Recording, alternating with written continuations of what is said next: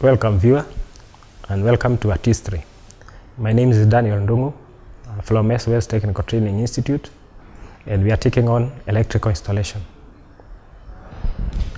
Last time we discussed about safety, and we found out that due to the nature of electrical energy being risky, we need to take some steps to allow or to reduce the risk of the risk of electric shock.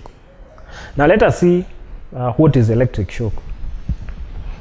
Electric shock is when current flows through your body, and in one way or another it immobilizes you, and because of that there is a need to reduce the chances of an electric shock. And we said that electric shock is when you touch a live part and whereby current flows through your body. So we see some of the steps that has been taken by the industry to reduce the risk of electric shock. Number one,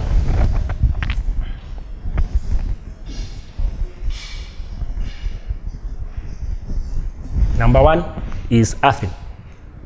Earthing is simply connection of all exposed metalwork of the installation to the general mass of the earth.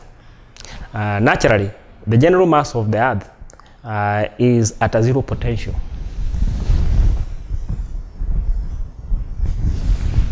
So when anything is connected to the general mass of the earth, it is going to be at zero potential, meaning that it is not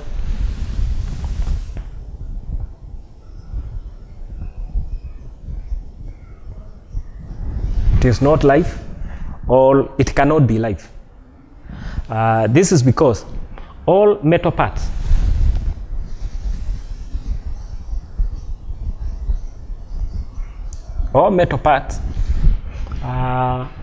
have the chance, or all metal parts can be electrically charged, and when they are electrically charged, they assume a potential, and if you come into contact with those metal parts, then you are going to get an electric shock, and that one might not be a very pleasant experience. So by earthing, we make sure that all exposed metal parts forming part of the installation, or is part of the installation, be it the equipment or any metallic part or any metallic framework in an installation, is supposed to be at zero potential. And how do we do this? Now, this is what happens when you have an installation whereby you have maybe something like a cooker or electric iron.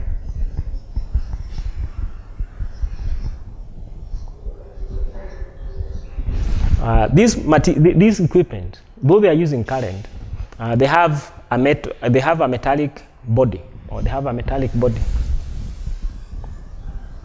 So they have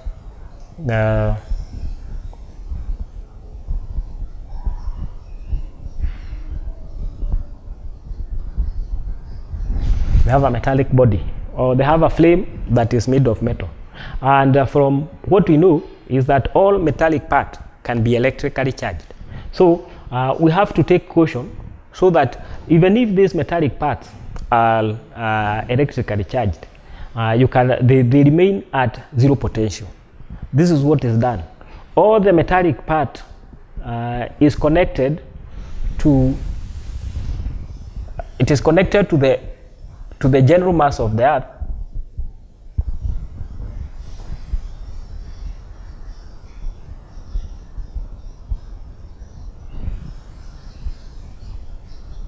via a CPC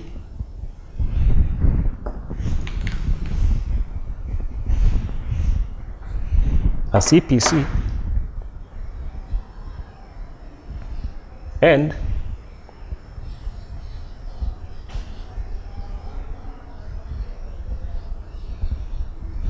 an earth electrode, such that the metallic part of the equipment will always remain at zero potential, meaning that they reduce the risk of the part being electrically charged and therefore giving an electric choke.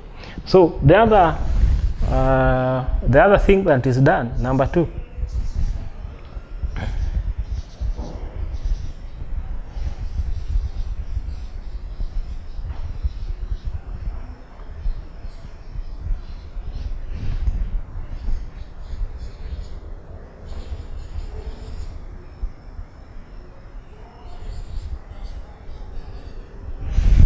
the other part is the use of protection gear, and here we use fuses and MCB. Now this is what happens when you have an electric fault whereby the live conductor is in contact with the metallic part of the equipment. What should happen is that there should be a very low resistance path to pass this current. And once the current is passed, the protection equipment, that is either the fuse or the MCB, should operate. And once it operates, it should isolate. It should isolate the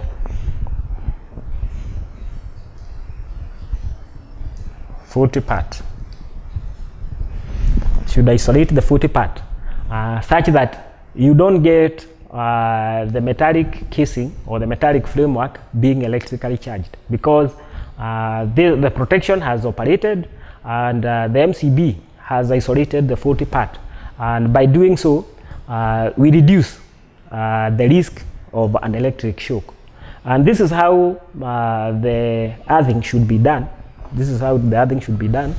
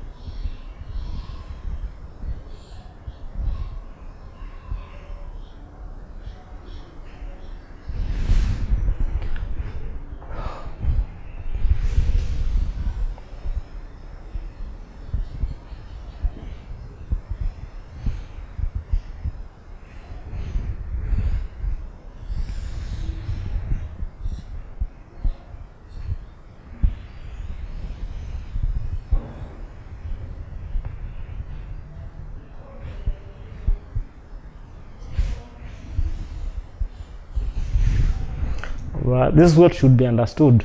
This is a transformer from the authority supplying us with power. There are several fuses and circuit breakers in the way, so they are presented by that one fuse. Then we have a neutral link, and this is the equipment. Would it be, let's take example, a cooker. So if by any chance the live part touches the metallic housing of the equipment, what should happen is that because the equipment is earthed, current will flow through the earth electrode, through the CPC, should flow through the CPC to the earth reed, and from the earth reed to the earth electrode, and the other electrode is connected to the general mass of the earth. So the current will flow through this path and goes back to the authority's electrode and back to the neutral point. By doing this, we'll have short-circuited the live conductor, and because when you short-circuit, there is a very high amount of current that will flow. That amount of current will be able to operate the fuse or the circuit breaker. And by doing that, what would happen is that the fuse will get broken, and once it is broken, the faulty equipment is isolated. And even if someone touches here,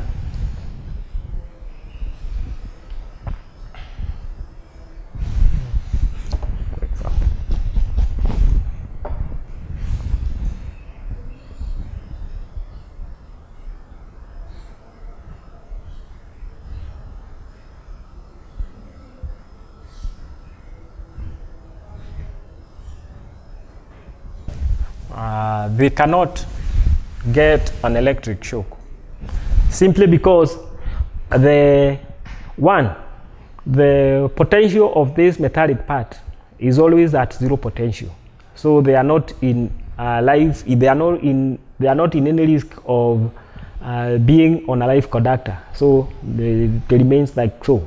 And then it also within a very short time, the fuse or the circuit breaker will operate and isolate the faulty part, and by that the person who is using the cooker remains very safe.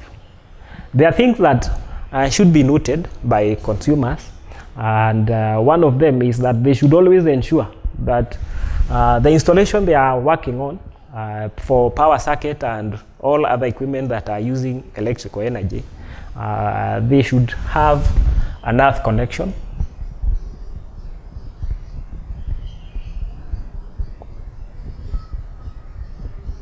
They should have an earth connection that is working.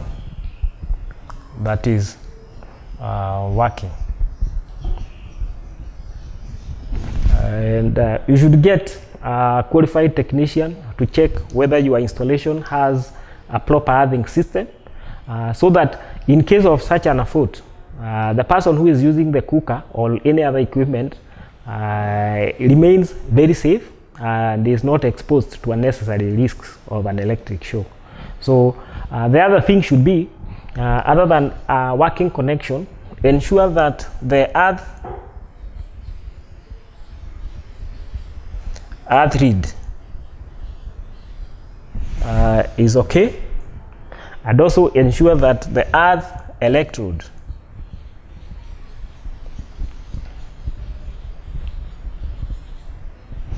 is properly connected to the earth read, and the earth read is connected to the CPC, and then you have a very proper system that is safe.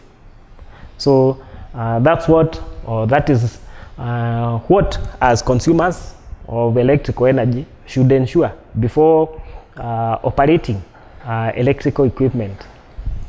That's what should be ensured. The other issue should be on the protection or the protecting equipment. That is the fuses and the circuit breakers. The circuit breakers have no problem because there is no risk of someone is going to tamper with them. But when it comes to fuses, most of the consumers, they don't follow the proper routine of replacing the fuse. They just take a bare copper wire,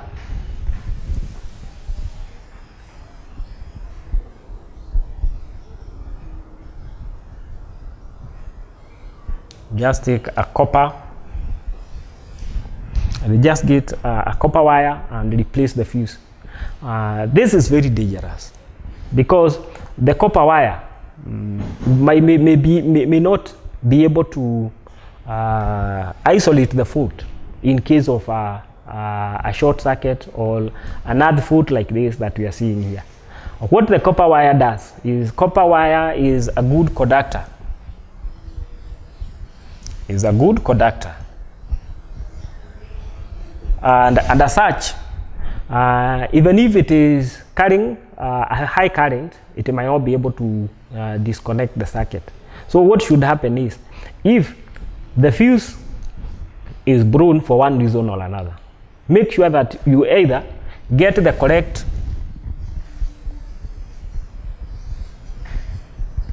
fuse wire or replace with an equivalent cartridge type fuse.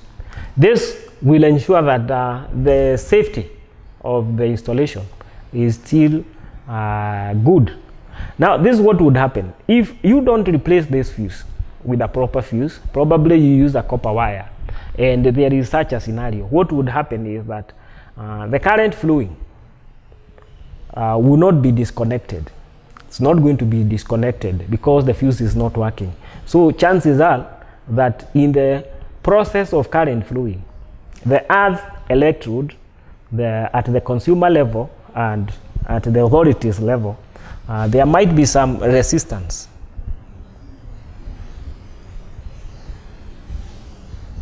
And because of this resistance, what would probably happen is that maybe you have a current of maybe 10 amperes flowing, or let's say 50 amperes. Let's say 60 amperes. Now, if you have a current of 60 amperes and the electrode here has maybe a resistance of 1 ohm, and this one also has a resistance of maybe 1 ohm, the total circuit will have 2 ohms. Now, this would be your the cooker that you are trying to protect, not to give an electric shock, will not be at zero potential, because we know from Ohm's law, I is equal to V over R. Now, V is given by IR. So, if you have a current of 60 amperes times 2 ohms, you get 60 times 2, which will give you 120 volts. Now, this 120 volts will be the voltage at your metallic part, and this 120 can be dangerous.